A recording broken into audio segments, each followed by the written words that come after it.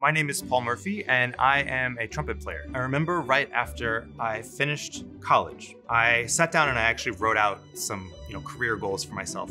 And one of them said something to the effect of, I really want to try to bridge these two worlds of what it means to be like a really good performer and what does it mean to be a really good music educator. And I want to somehow have a career that fills the gap, that sort of bridges the gap. So I have worked for over a decade now as a teaching artist with the New York Philharmonic. That's been a big part of my career. I've taught over 1,000 days in New York City public schools. We spend a fair amount of time, me and my students, getting to know each other and reflecting on who we are. I remember a couple years ago, our theme was literally identity.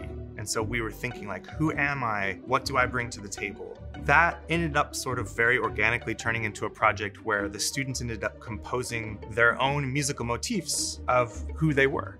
And so in a classroom of 30 kids in New York City, it was amazing to see the beautiful complexity of what the students came up with. That was this is who I am musically, and then preparing to perform it and then sharing it with everyone. That's a beautiful thing. I get joy from being in a room full of kids and seeing them grow, seeing the light bulb moments when they realize that their artistic voice matters, that their creativity is actually really cool. Being able to facilitate that brings me certainly as much joy as performing on stage at Carnegie Hall does. We tend to have these very specific career paths. I have to go become an orchestral musician, or I have to become a university professor, or I have to do high school band director. And I think the truth is there's a spectrum of choices. Just remembering that you always have choices of where you want to go is important.